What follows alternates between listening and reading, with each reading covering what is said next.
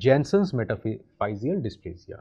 There is another name, it is sometimes written as Metaphyseal Dysplasia, Jansen type. So they both refer to the same entity, different ways of saying the same thing, right? Some certain countries they write date as 27th August 1984, other countries they write 8/27/1944, doesn't matter, they are the same entities. So Jansen Metaphyseal Dysplasia etiology, I told you it involves activating mutations in the PTHR1 gene present on chromosome 3p. This is a G protein coupled receptor which serves as a receptor for both parathyroid hormone as well as parathyroid hormone receptor related peptide. If you remember, PTHRP is commonly produced by various tumors and it produces hypercalcemia as a paraneoplastic syndrome. So this receptor can be activated by both of them. Signal through this receptor serves as a brake on the differentiation of cartilage cells in bone growth. So if this critical step does के ऊपर break लग जाए, the formation of endochondral ossification will be affected.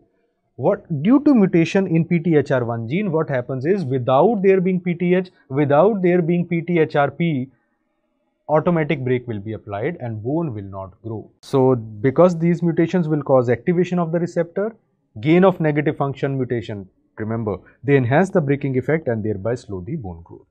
So inheritance, this is also autosomal dominant condition. So what are the clinical features? On one side, I have shown the typical face of these children. They have a very peculiar face. So they have severe limb shortening, they will have club foot, they will have hypercalcemia. Nelson says that the range of serum calcium commonly ranges between 13 to 15 milligram per deciliter.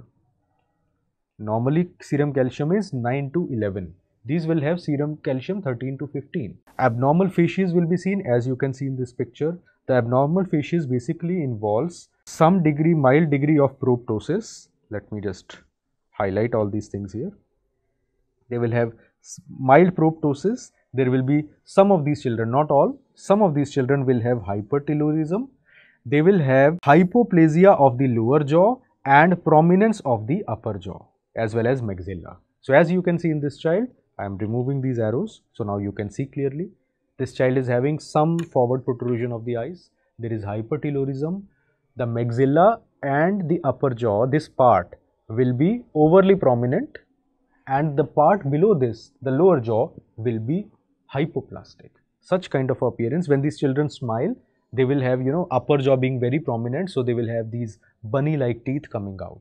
So that is the typical abnormal face you find in these patients. With age, flexion contractures can develop on the knee and hip, and so they can have a stooping posture as well. Spinal deformities and hearing loss may also be seen. They have a normal intelligence and some of them are actually very bright. So this is also a group of condition where there is a normal intelligence. X-ray will show. Why do we call it as metaphyseal dysplasia? Because metaphyseal abnormalities will be seen. You will find features like metaphyseal flaring, irregular mineralization, mottled calcification, the word which is missing from Nelson but very important, fragmentation and widening of the growth plate, that is the physeal plate space, and epiphyses are found to be normal in these individuals. Treatment wise, you can't do much. Treatment is only supportive. There is no specific therapy. If there is hypercalcemia, you need to manage these conditions accordingly.